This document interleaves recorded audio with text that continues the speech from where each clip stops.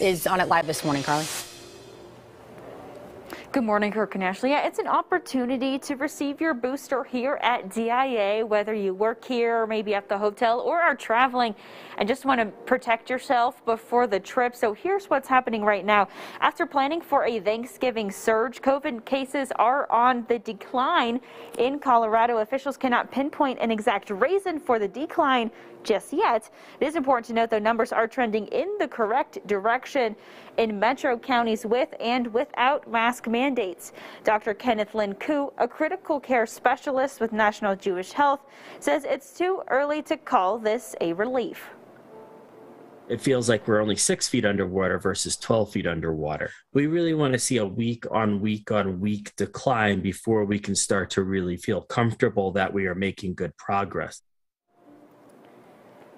Now, experts say still the best way to protect yourself is to get vaccinated and boosted.